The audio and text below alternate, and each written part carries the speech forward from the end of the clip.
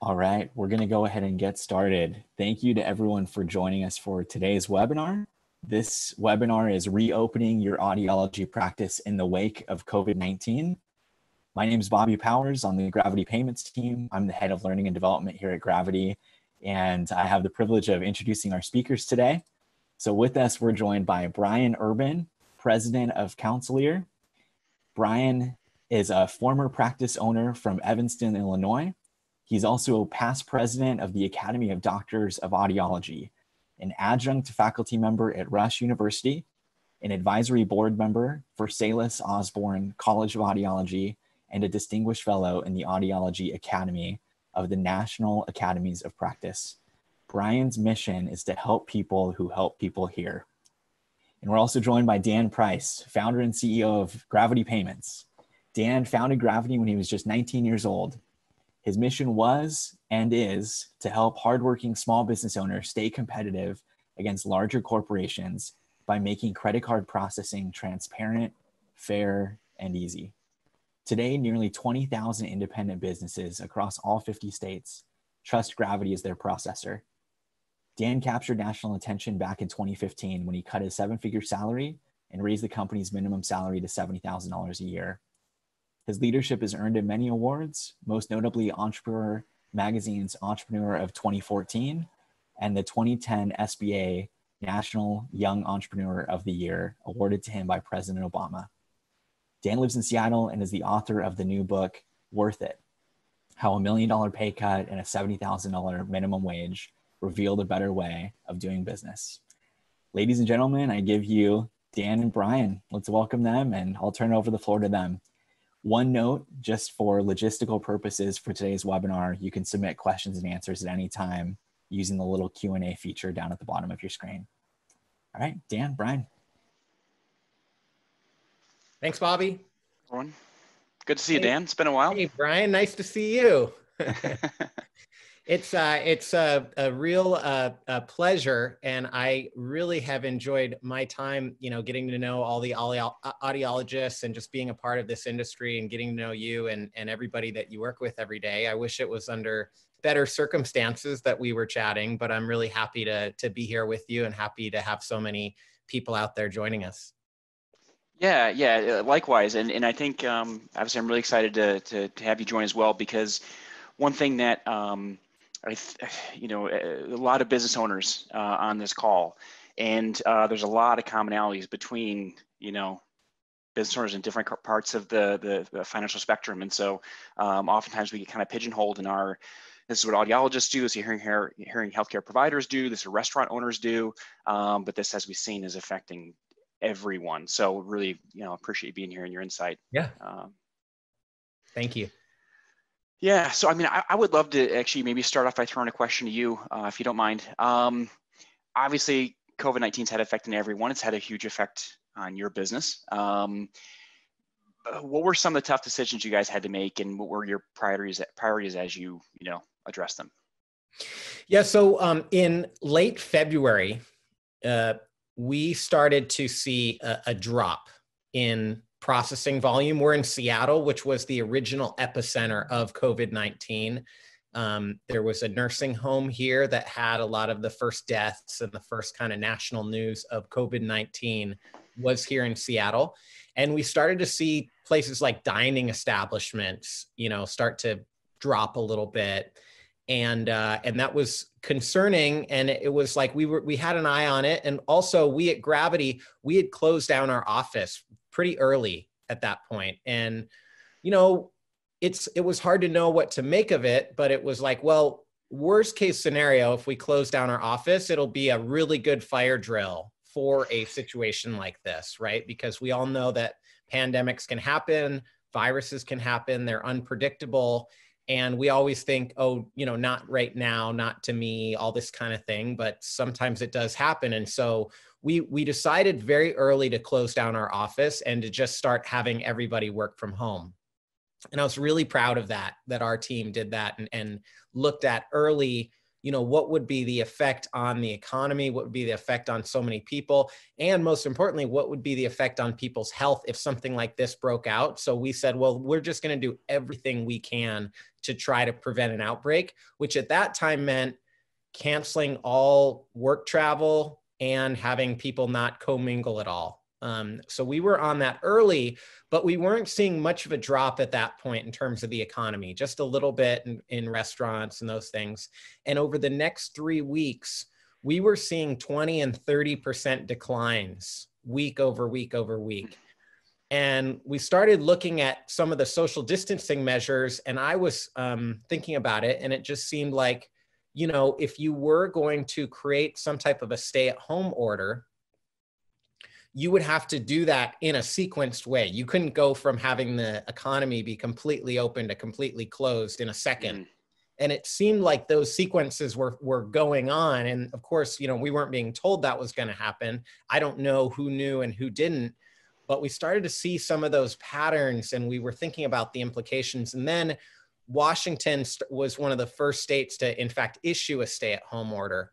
And so we were sounding the alarm for the entire country of, the repercussions, which meant a lot of our 20,000 small business clients, many of whom are on the call right now, their revenue went to zero.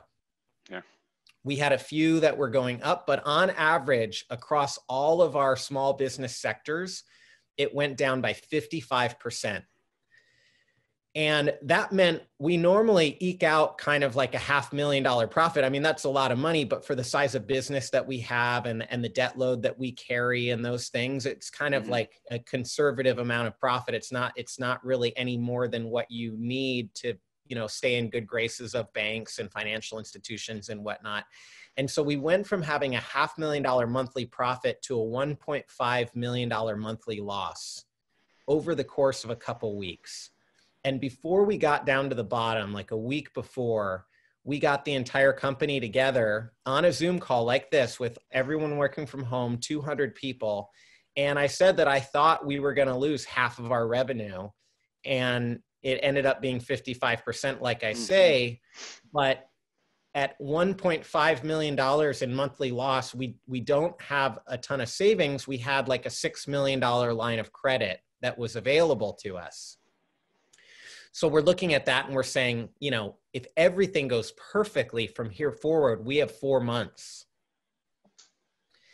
And that was super scary. But on the other hand, we had a lot of small businesses that needed tools either right now or for their reopening, needed tools, technologies, features that were essential for them, that would allow them to either start better or protect some of their revenue in the meantime.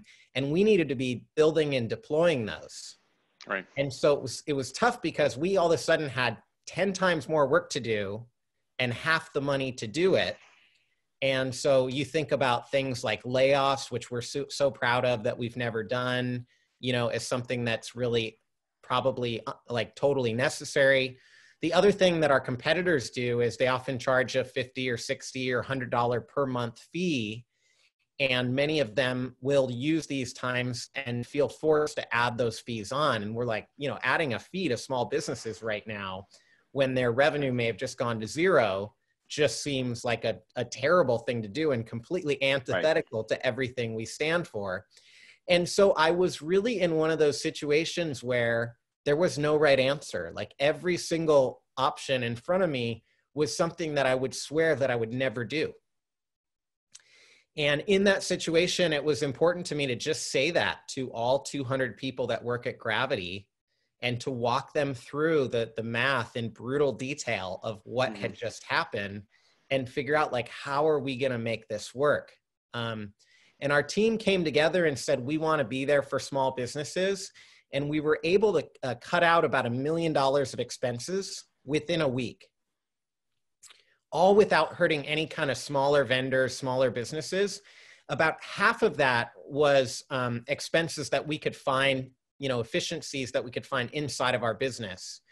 But that only got us to $500,000 in savings, still losing $1 million a month. And our team was saying that was not good enough. So our team said, why don't we open up almost like a anonymous fundraiser? Let's just open up a Google spreadsheet that people can go into and say what they can do, what they can change. And mostly pretty much every single employee at Gravity said, I can work extra hours, I can do extra things to be there for our small business clients when they need us. But the other thing that was probably even more shocking was 98% of people wrote on that spreadsheet that they wanted to decrease their pay on an anonymous voluntary basis. And this is not something where I've had other CEOs hear this and be like, oh, cool, I'm going to get all my employees to decrease their pay too. And it wasn't like that. You know what I mean? It was like the idea was just to be transparent and make it, instead of making it my problem as the CEO, make it our problem as a company. Spread that problem out and recognize that the company as a whole is a whole lot smarter than me on my own, and work on that problem together. And then the first idea that came up was like a democratic solution, like let's vote on something to include everybody.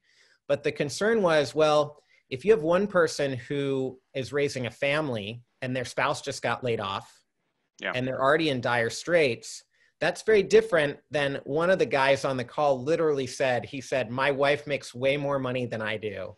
So he's like, I can work for free or for half or whatever. And he said that on the call publicly. It was pretty funny. But what we found was we had a huge amount of diversity.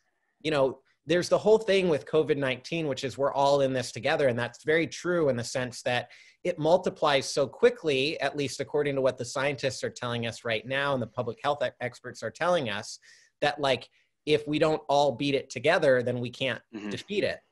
But what's also true is it doesn't affect everybody the same way. I mean, some people are mourning the death of a loved one and in financial dire straits, and other people are just able to spend a bit more time with their kids and are feeling like, you know, outside of other people hurting, their life has not been negatively affected in a direct way.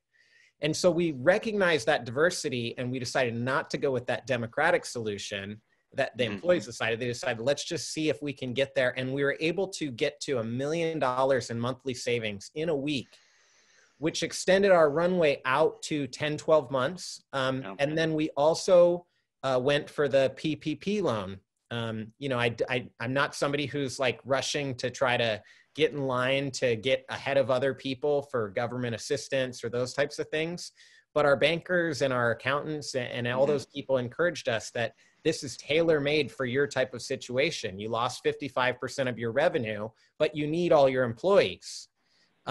You know, for somebody who has no work to give the employees, it's not quite, it doesn't fit as well. It can work for some, but it's not tailored made. And then there's others that I've heard. There's a gentleman that told me his e-commerce business is up 40% and he's doing great. And his bank's trying to get him to take the PPP loan. So that's obviously not what it was intended for. Right. So we went for that. We just found out actually this morning that we got it. Great. So it was like it was a 3-week process, but that buys us realistically an extra 4 months now. So that takes us out, you know, 10, 12 months for us to figure out how we can help our clients, including in your industry, to be able to get some revenue flowing again, because your revenue is exactly correlated to our revenue. All of our small business clients, we don't make money unless you make money. And so, you know, that gives us time to figure out how to help those businesses, including audiologists, you know, get back up and running again. Yeah. Well, it's great. I mean, I love the approach, and I know you've had some stuff on LinkedIn as well, where you're really focused on not only supporting your current customers, but also growing too. And you know, there's some correlations for me within the hearing healthcare space, and that I mean, you're basically saying, hey, we're not going to just tread water, we're not going to hold our breath and just see if we can wait this out. We're going to actually, you know, charge into this. That's funny. But the yeah. On the audiologist side of things, one thing I've been hearing a lot from audiologists is sort of what should I even be doing right now? Like, what, my hands are free, I don't know what I'm doing right now. And in some of the practice I've been hearing from that have really, I think, really embraced this, is they are really connecting with patients. I mean, they're using their database as well to identify patients that they need to check in with routinely, right? So not just waiting and saying, okay, when we can open our doors, you know, some patients will come back in. It's like, no, let's be proactive. Let's connect with them, you know, through various forms of technology, obviously telehealth, through calling, through email blasts and texting. But also going a step further and saying, you know what, now is actually a really amazing time to get new patients, right? Mm-hmm. This is not just a time where we're going to, you know, focus only on a certain set. We're going to say, hey, let's be proactive. Let's post on social media channels. Let's reach out to the referring physicians and let them know all the creative stuff we're doing. We're doing curbside. We're doing, you know, very specific infection control management now, and we're ramping that up so we can open our doors. So they're getting this very clear message out. I mean, I saw a clinic in Colorado sent out this series of just gorgeous emails. I rarely would ever say that, but it was tons of content. It was very personable, and they had videos from their providers. So any patient receiving that is like, I'm being taken care of, even though I'm not, you know, doing business with this clinic right now.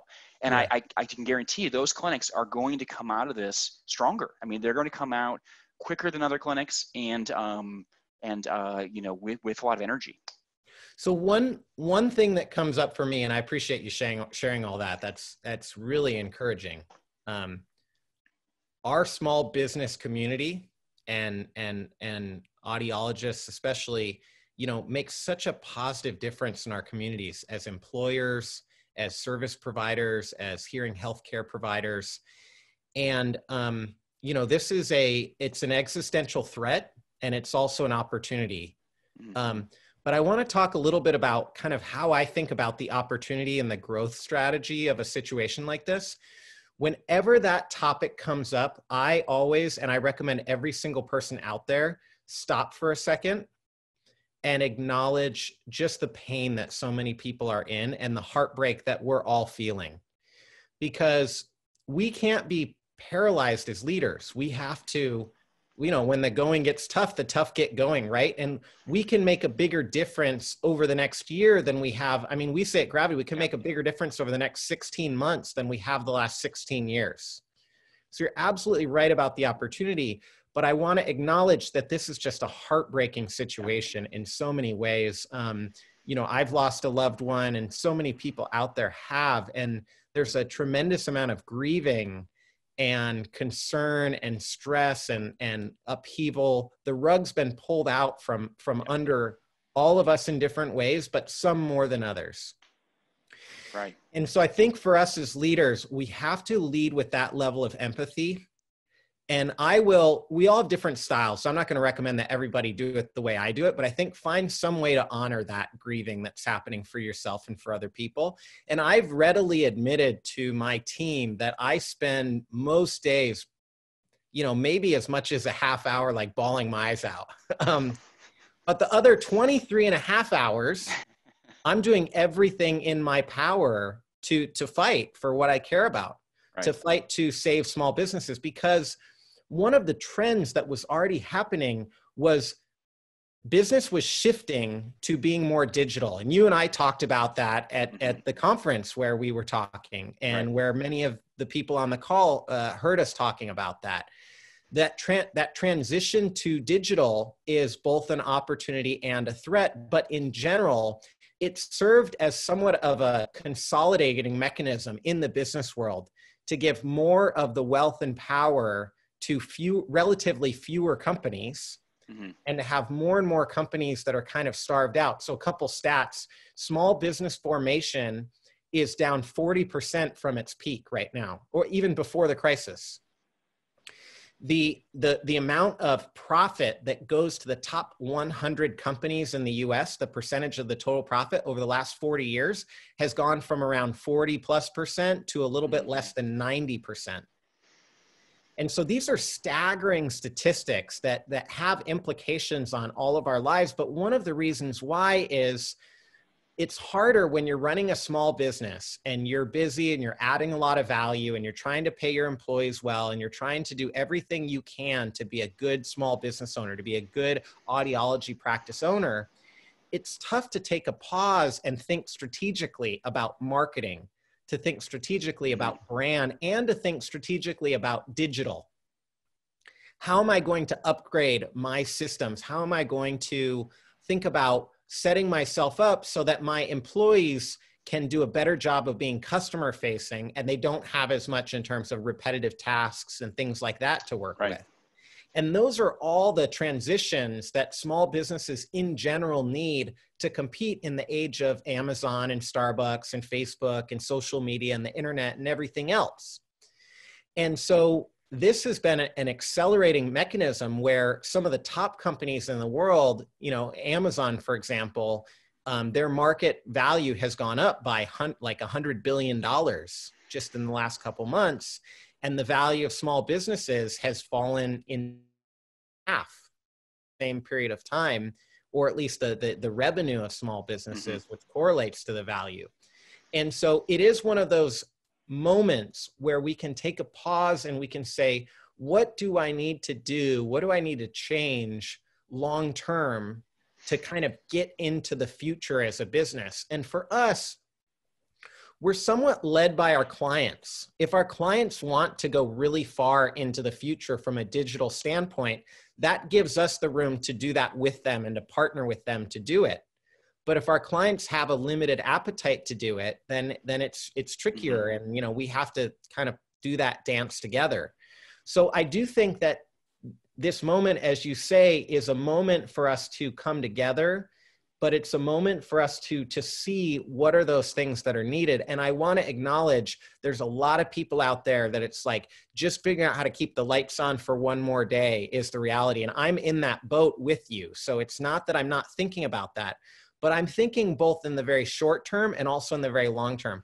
I'm thinking about 20 years from now or 10 years from now, 30 years from now. Pick a number that works for you based on where you're at in your career. Looking back on this moment, how do I want to have handled it?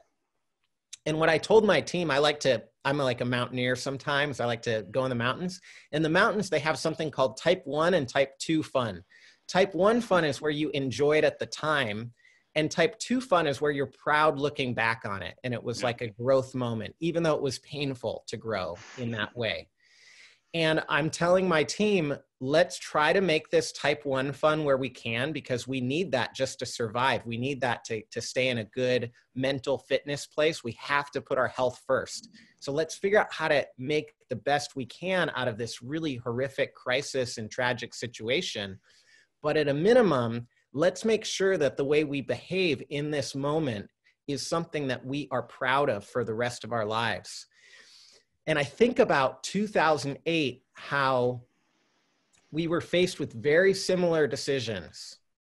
And the way we were able to accelerate outside of 2008, beyond in 2009, 10, 11, it was based on the fact that we had proof now. Because everybody says the right thing when the times are good. Sure. And in a crisis, you see a huge differentiation between the companies that are really run trying to serve their community and companies that are run in more of kind of like a selfish way or whatnot. And I'm not here to say one's better than the other or anything like that. But what I am here to say is it's nice for all of us to know where everybody stands and to have transparency into all those different things. And so I think it is a moment right now where you can take those tactical steps to get into kind of the future, get your business future-proofed, and that will help you with your reopening. But I also say that you have a moment right now with the tough decisions you make to really show people what you're made of. And I think this crisis is so horrific and so deep. I think that our memories about it will last a long time. And I think those businesses out there that really do everything they can, I don't mean in a perfectionist way. We've been able to avoid layoffs, but a lot of other businesses have not. So I don't mean as a perfectionist, but I mean doing everything you can, the best you can, to put, you know, your mission, your purpose as a company, your purpose as a practice first. I think people are going to remember it for a very long time. Yeah, absolutely. I mean, I think that someone was talking the other day and they mentioned, you know, they had a decent program of getting online reviews. And they said, well, but I'm not getting reviews right now, or I'm not really trying to get reviews. And I'm like, why not? Like the reviews you get right now, I was stay at home. I couldn't go anywhere. They provide a curbside service. So I had my hearing instrument fixed. This is the most wonderful service I've ever, like, that review has some pretty solid impact versus, I mean, some really good ones in sort of, pre-COVID normal times of I had a great experience with them, sure. But, obviously, we all show our true colors, right? When things get challenging. A lot of people on this call are leaders, as you mentioned. And one thing I keep reminding myself is that people are watching. I mean, your employees are watching, your patients are watching, your community is watching, and not like to put any more stress to it, but it kind of, for me, it reframes a little bit that, yeah, like I need to be a leader here. I need to be, bring some new ideas out. I need to experiment. If there's ever a time in your business you're going to experiment, now's probably about the best time, because everyone's looking for that, right? I mean, if you say, hey, we're trying out this sort of new mode of care. I've heard of some audiologists who are reconfiguring their space, right? And I could just imagine they're probably just chucking chairs to the side and moving a desk and whatever. And they're having the patient in one room, they're in another, separate entrances, video monitors set up in each. They never actually see, it's the same thing we're doing here, right? And they conduct an entire evaluation that way, right? Would have never, ever thought of doing that, obviously, a couple weeks ago. But for those patients that say their cat ate their hearing aids and they really need their hearing aids, those providers are going the extra mile. They're finding ways to get it done. One of the bigger referral sources within audiology and hearing healthcare practices is patient referrals. We start to come out of this, or I even say we're still in it, with people with hearing needs are going to say, yeah, they had this all set up. They had basically a touchless system, maybe not entirely touchless, but they had thought through every step. That's pretty powerful. And once again, like, the community is watching, the physicians that refer to practices are watching. So in that way, while I completely agree with you saying it's incredibly challenging, the opportunity is, hey, just you can try what you want right now. I mean, people are going to be open for it. Virtual health is going to be expected by patients now. Like, even forgetting COVID, say COVID magically goes away in a month, it's not going to. If it magically went away in a month, patients are still going to expect virtual healthcare. Yeah. So we need to be positioned for that as well. I think too, never underestimate the power of stories. Like at Gravity, there was one time when I started the company, for the first 4 or 5 years, all of our customers had access to me 24 hours a day, which was arguably not the right relationship or lifestyle decision, but it was a powerful statement of accountability that I was able to make. Now we're 16 plus years in. Mm-hmm. And we have 20,000 customers, but at that time, maybe we had 500 or 600 customers and, maybe 10 employees. And there was this story of one time, a teriyaki shop around the street from me called into that number, and they made a mistake, but they just need a little bit of help. And I was in my PJs, it was midnight, and I just threw on, some clothes real quick and went around the corner to help them out in person because English was their second language and they had a hard time with our phone system or just speaking over the phone at all. And that story of how did we as a company help this one customer, that got told how many different times. And so I think a lot of audiology practice owners and your teams right now are creating stories that will be told for years. And sometimes it might not totally pencil out in a sustainable way. And I think that's one of the things that's beautiful about love and individual choices and all that. It's not always rationally profitable. The amount of time you spend in every situation is not necessarily profitable for how much money you make. But I think it shows where you stand. So I think the stories that you all can create in your industry and for an individual practice owner right now will be a very powerful marketing tool. And when you mention referrals from those primary healthcare providers, those are those hooks that will stick in that provider's mind. Right. If you can have that story that's like a hook, and it's most of the time, the best stories, they weren't set out with any intention to create a marketing story. They were just people being human beings in an economy that is not always so human anymore. And I've seen that potential so strongly with your audiology practice owners they have that shared humanity and care for their employees, but even more so for their clients. And so some of those stories and connecting it to that primary, practice referrer, I mean, I think that those are the things that can create like a lifetime of legacy and value for a business.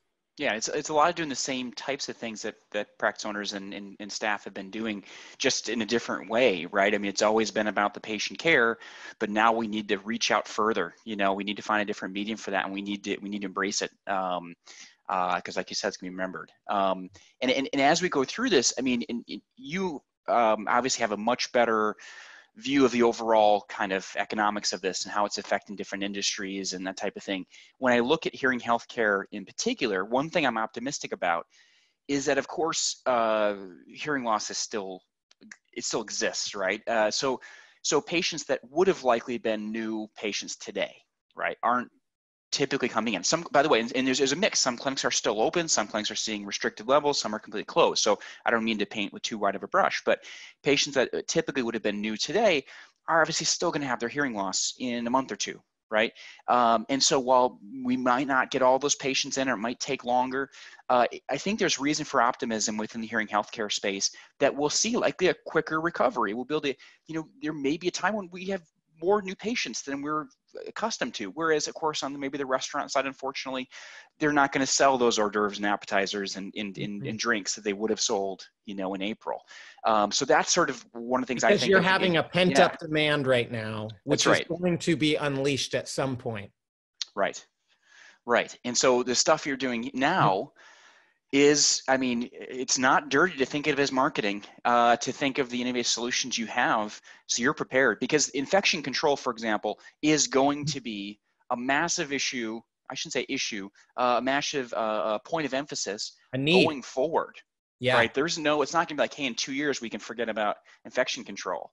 It's going to be standard of practice now at a high level versus some varying standards before. So I think definitely an opportunity. Hey, do you want to hit some of these questions, Brian? Yes, please. So I got one of them here. Many of us did not get the PPP. So I hear you, and I was one of those people until today. And I have been advocating very strongly on my Twitter feed, and I've been going on TV, and I've been calling out larger companies that have other options that have taken that. I've been trying to encourage people to recognize that if you take the PPP loan, that means somebody else isn't getting it. So really ask yourself, was this meant and designed not just in the law, but in the spirit of the law for me? And I think for everybody on this call, I would encourage you that the answer is likely yes. And so if you've not applied for the PPP, I really would encourage you to strongly consider it. I do think that the small businesses that are represented here are exactly the people that this is intended for.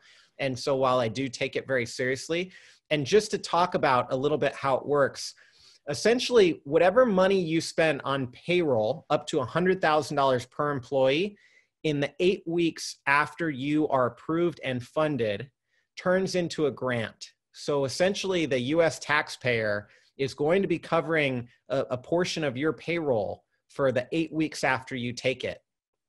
But those employees can continue to be productive, can continue to go out there and try to implement some of these strategies that Brian is talking about. And it's not only seeing patients, but it's also getting the company structured in the right way to allow you to be ready to handle the potential for a far increased demand after all of this. And so I do want to acknowledge that getting those systems set up, getting some of that marketing and branding set up, and then also getting the systems infrastructure set up to be able to handle patients coming through right now, you may have a big surge, and it's a good time to think about doing that. And the US government decided that they would rather have those people receiving their pay and have them working, because the US government's thinking they're gonna need government assistance either via unemployment benefits or subsidizing payroll. It's one or the other. And they would rather build and invest in your company and see you succeed during these 8 weeks. And then whatever portion of funds don't turn into a grant, turn into a loan with 1% interest that has to be paid back in 2 years. So likely part of it will turn into a grant. And if you under budget how much you need, maybe the entire thing could turn into a grant. But if you fully budget what you qualify for, likely a certain part of it will turn into a loan, and that will need to be paid back in 2 years, but that might be able to bridge that gap for you a little bit in terms of seeing those patients. So I would encourage you to apply for the PPP. You can decide if you trust this or not, but the Treasury Secretary, Steven Mnuchin, has said that they are not going to turn away businesses that qualify. And I think almost every business here would qualify. And you might even think about some of your employees that maybe were doing something else before, and now you can have them working on client reach outs. Maybe you could do a conference call like this with some of your patients, education. You all will know what to do better on that, but I would just encourage you that you may want to consider taking a second look at the PPP. And if you're still waiting, hopefully that comes through quickly. Unfortunately, a lot of the big banks gave it to their large clients first, their clients that had previously had a lending relationship, because that helps the bank. That is wrong and unfair, and I've said that publicly many times, so that's not news. But what's also true is the banks get a 5% commission with no risk just for getting that money to you. So that's also probably kind of unfair, but it's an incentive for the bank to get that money to you. So even if you didn't qualify in that first round, I shouldn't say didn't qualify, even if you didn't get funded or didn't get good service from the bank in the first round, think about it in the second round. And my email address is just dprice@gravitypayments.com. If you need to get connected to a bank or a financial institution and need help, email me and I'll connect you with somebody at Gravity. We made a promise that if we got the PPP loan, we are going to put some resources aside to help other people get it that are more deserving or equally deserving than we are, because we take that as a huge responsibility. So that's one. This one's for you, Brian. Can you share more what practice owners are employing to stay in touch with clients and gain new ones? Yeah, so some of the methods, there's automated methods within several office management systems. Counselor has them as well for automated marketing emails to go out. So these are simple things. These are, when it's the patient's birthday, they're getting, and you can customize the messages, of course, warranty reminders. You think about the patients whose hearing instrument warranty comes up for renewal at the end of this month. Well, maybe we don't get back in touch with them until August, and they say, I needed to know that. And from the practice standpoint, oftentimes warranty renewals don't get a lot of attention because there's not a ton of margin on it. I mean, I don't mean to say it in a bad way. It's just we're busy, right? And so you don't necessarily seek out those warranty extensions. But now we may have some time. So Dan just talked about, staff having some opportunity. I would personally be very assertive in reaching out to patients and saying, hey, we noticed your warranty is up. Let's make sure we do any service now. Do we need to extend this? And you could really spend some time talking with patients directly there. Go ahead, sorry. Can I jump in on that, and then I'll have you jump in again? Yeah. One of the things that I've noticed in this is vulnerability has never been more allowed or rewarded than right now. I went out and publicly have said, we're losing money and we're gonna have trouble making it. And I've told that to millions of people, and I could count on one hand the number of people that have said, well, I don't want to do business with you anymore because of it. I'm not saying it would never happen, but there are very few people that would say that right now versus if it were boom times and everyone's doing great and you say that, it might be different. So I think this relates to another question that came up of how do you get people to give you reviews and all those things? I think some honesty and vulnerability of this is the situation we're in. And I have been receiving dozens of messages pretty much every day from customers, from people in the community that appreciate our transparency, vulnerability.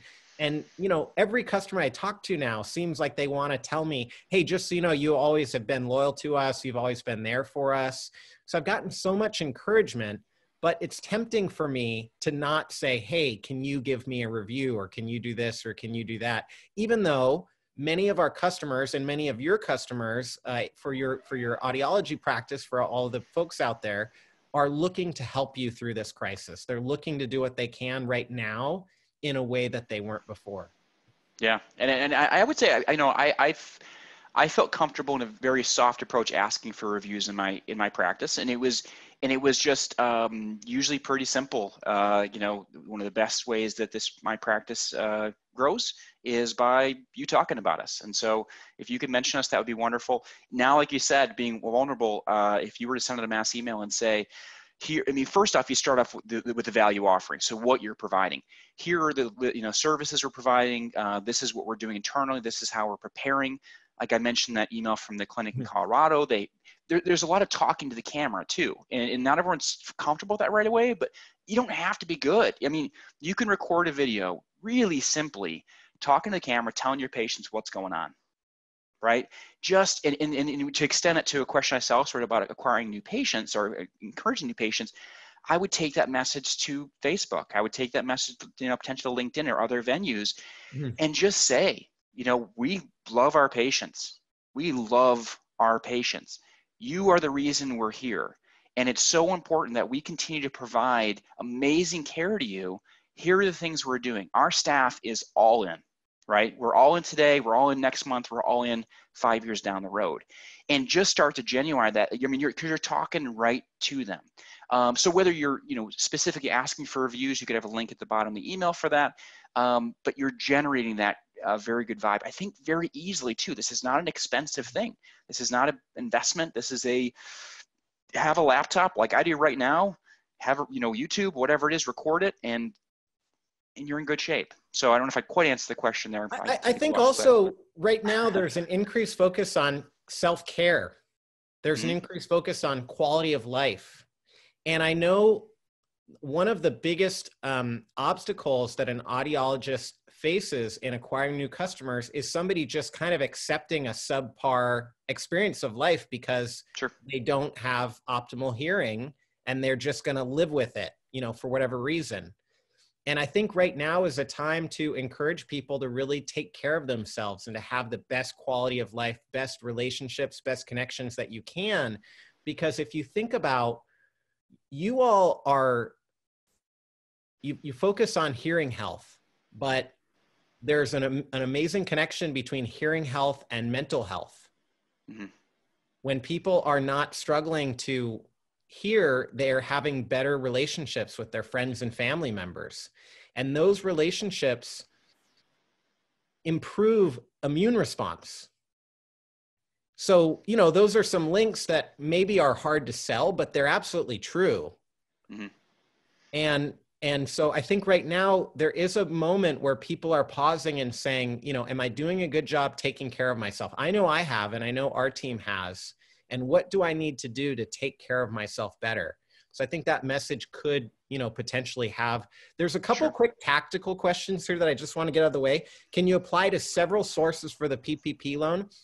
Obviously, ask your accountant and your lawyer and all that, but from everything I've heard, you absolutely can apply from several sources.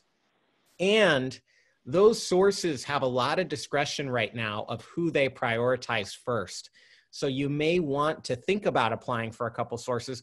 The downside of that is it's so much extra work for little upside. So if the program was more organized, if it was set up a little bit better for you, then you wouldn't have to think about all that stress of doing that and going through that twice.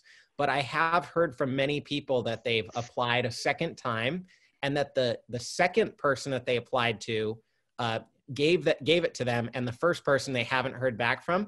Another tip that I heard from my banker, and I can't verify this independently, but he's a very good banker and I trust him. He told me that 75% of the loans that had been deployed at a certain point had gone through community banks. And that the larger banks, the Chases and the B of A's and the US banks that everyone expected, the key banks that everyone expected to do well, they were so focused on their bigger clients that the smaller clients did not get the respect that they deserved in that relationship. And especially if you hadn't had a prior lending relationship, they were having a harder time getting to you. So if you've applied to a big name bank in particular, I would encourage you to seek some advice from your accountant or think about if you may want to apply to a smaller community bank.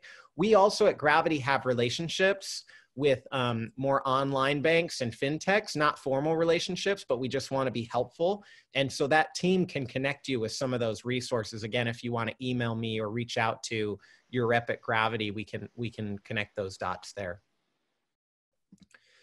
Let's see, I'm looking for some more.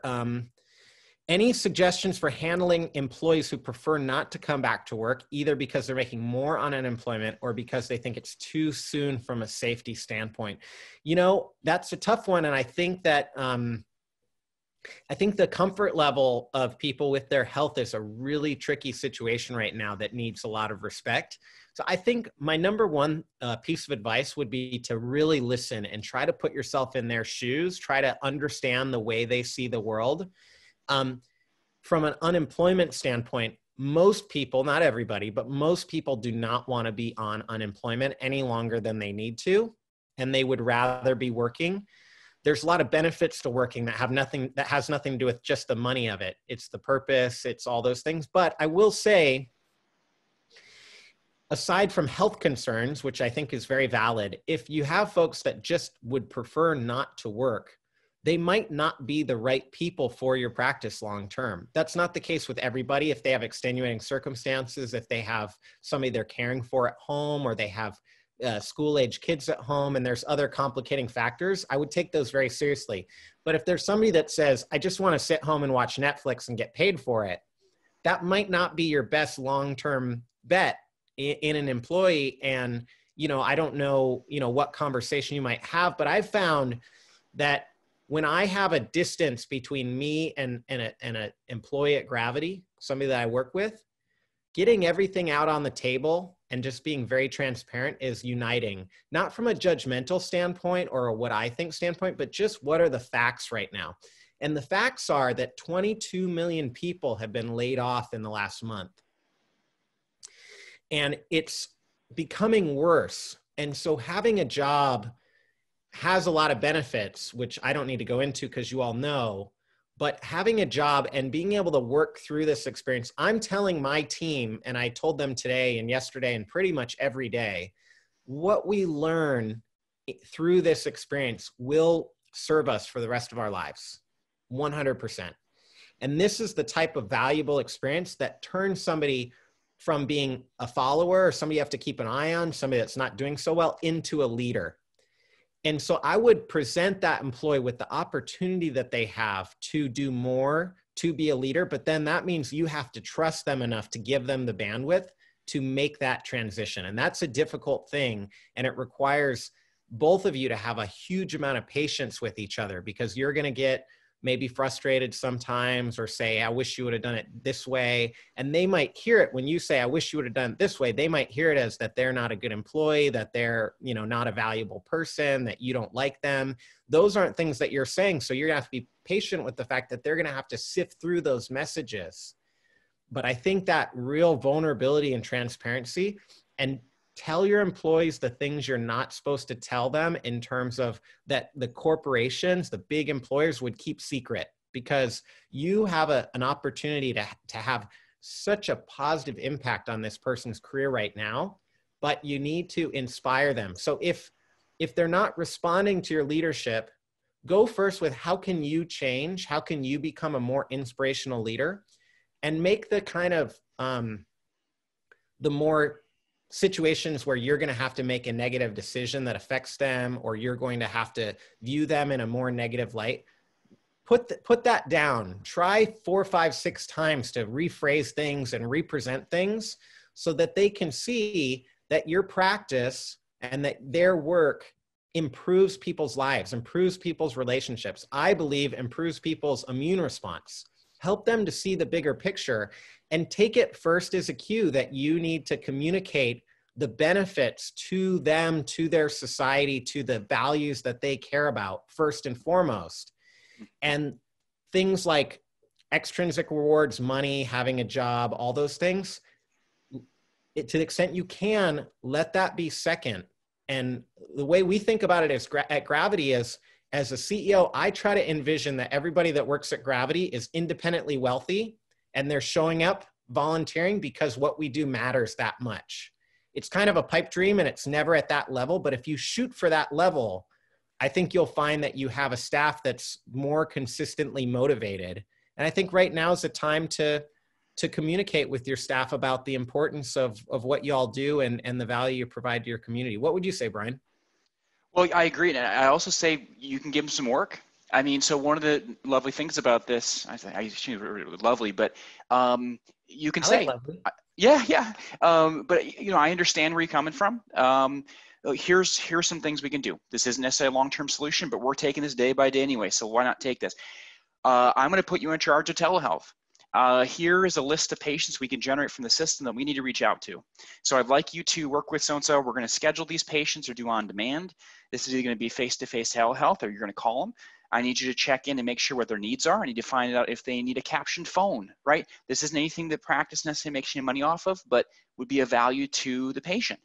This is stuff that we never would have time for typically in our practice. Now, where this goes long-term is, okay, so like, as Dan is saying, you know, in some cases, obviously employees would embrace this challenge. And wow, I'm being supported working at home and I can still provide value to my patients. And as we transition to some new level of normalcy, you now have a robust telehealth patient connection program this person is essentially led, right, from their home, and that you can then transition right into your normal practice. And several questions have popped up about, you know, how do I, you know, keep connecting with patients and asking about remote testing and those types of things.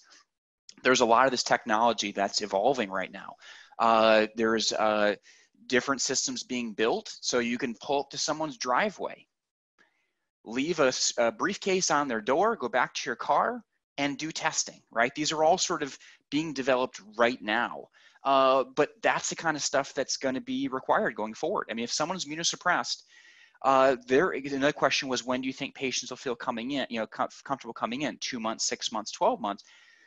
That's tricky. That depends on where you live. That depends on the patient's specific, you know, health concerns, even what media they consume, right? I mean, this is a lot of factors in this.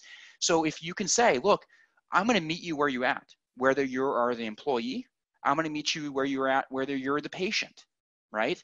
And we're going to have, you know, we're going to use some technology here to make that connection and keep our practice moving forward. It isn't always profitable immediately, right? Those calls, those telehealth that the provider is making probably aren't being charged for, right? But you're making that connection. Now, in addition, I might also challenge that employee or different employees to expand their abilities, right? One thing that can be billed for right now that isn't typically included under insurance payers is tinnitus rehab, right? You can have, just like counseling, right? You can have telehealth sessions, you can charge for it. I would challenge, you know, my staff, you know, we've talked about becoming a balanced clinic as well and finding some cost-effective ways to provide balanced rehab training, tinnitus rehab, potentially APD. I know some awesome classes out there right now in APD. There's a lot you can do right now. No one ever has time to do 20 hours of CUs, but except for now. So I would, you know, challenge those employees to really use this time well in a variety of ways. So there's a bunch of questions. Let's just try to take the next 3 minutes and rapid fire all that we can. Somebody says, if somebody decides to quit and you get PPP for that person, you hire another, does that turn in the loan amount of PPP? Again, ask your accountant and lawyer. I'm not qualified to give advice on this type of thing, but my understanding, or what I've heard other people say, is that if somebody quits and you hire a replacement, then the PPP works and it's basically as if that person didn't quit. If an employee doesn't want to come back and is on unemployment, can you terminate them, and when is this allowed? Yeah, I mean, if they don't show up to work and you have work for them, you can terminate them, but there are exceptions. So you need to work with your accountant or your lawyer on that, because there are exceptions that relate to their health. If they're caring for somebody, if they're sick, those types of things. We don't want people coming back to work that are either caring for somebody that's sick or is sick. And so there may be other exceptions, but I know there are specific exceptions.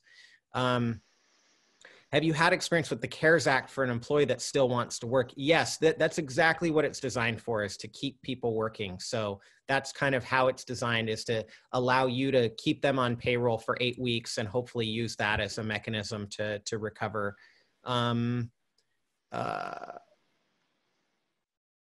So Bill is asking about, ideas related to like waiting room time, extended appointment times, et cetera. Brian, what do you have to say with that? Because I think if we can get that queuing and payment system and all that outside of the office, maybe people can prepay for appointments. Maybe they can kind of show up right when the appointment's supposed to start and maybe have a little bit of time between appointments for the audiologist to have a little break. How are you thinking about that? Yeah, I mean, I totally agree. So some of that stuff that people have been telling us they're working on and we've been assisting people with is remote payment, for one thing. We're not going to be handing cash back and forth for quite a while. If we don't have to hand a credit card back and forth, all the better. So, but yeah, staggered scheduling is certainly important. A lot of people have really taken a close look at their space as well. There's a clinic here in Illinois that bought extra long cords and is actually testing people in their car. So they go through a window, they're testing in their car. And this gets to a question someone else asked about online testing. That's all going to be state specific as far as what you need for an official audiogram. So whether you need SRT, PTA, SRT, word rec, MCLs, UCLs, those types of thresholds. So you definitely want to know your state guidelines and what you need in order to complete a test, but then understand that there's going to be some flexibility with this. So no one's going out with a noise level meter in that patient's car, but like an official standpoint, this clinic has, and they've found that it's actually a fairly good testing environment. Point being is that, Bill had also mentioned extended appointment times. We just have to look at the entire way we provide care and figure out how it can work. Hey, Meg, on your question on temps, as far as I can tell, the PPP is not designed very well for that. And that is, I think, a hole in the program. So I don't have any specific advice. Feel free to email me or Brian if you want to chat more about it. But unfortunately, it's not set up. It's set up better for employees, but not really contractors and temps. It's not set up well for it all from everything that I've read and can tell. The thing that, Alicia, what do I wish that I could tell every business owner now? I think you can differentiate yourself more right now than ever before. You can make a bigger difference for what you care about. It's probably not making money, or you would have picked a different industry and I would have taken a different approach to my industry, but it might be even making money, whatever it is, you can make a bigger difference right now because it's an impossible, challenging situation. And if you can rise and overcome that, you differentiate yourself so much. And I feel bad about the fact that the larger companies are seeing that and taking advantage of it.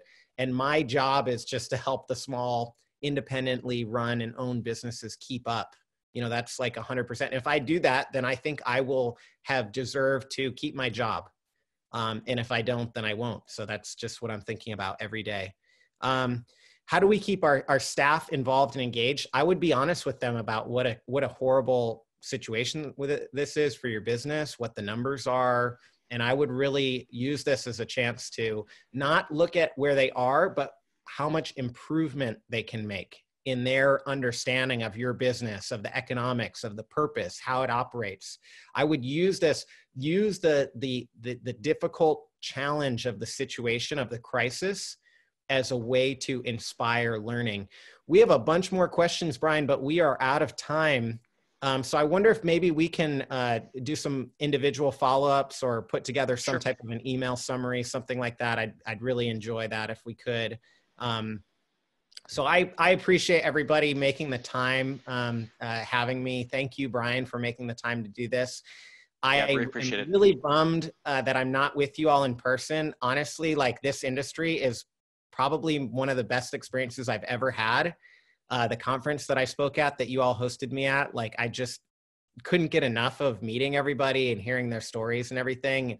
That's not always the case. So it's really, really fun for me to be involved with this. And, it's not like a huge part of Gravity's business, but it is an important part to me personally. And it is an important part for us as a company as well. And we just appreciate the leadership that you've shown, Brian, through all this crisis. I really admire the way you run your business. I really admire how you're in it to help those who are helping others with their hearing health. I think that's really, really wonderful and makes a big difference. And I just want to say thank you for all the work you're doing and the fact that you're not letting this paralyze you at all. You're using it to inspire and motivate you to do more. So thank you. Yeah, well, thank you. That's very nice of you. And I appreciate your insight. Once again, you have a much better, larger scope of the larger economy on this. And I think it's really easy to get in our heads in our own business. I think there's a lot of reason to be hopeful for our profession, for audiology. There's a lot of changes already that are occurring. This just feeds into things that we need to do to be better prepared for the future anyway. So I'm optimistic, and I really, really thank everyone for joining, and thank you, Dan. You all can make such a big difference. You can. It's a horrible situation, but we can come together. We can make a big difference. So let's all stay in touch, and whatever we can do at Gravity to help you all, let us know.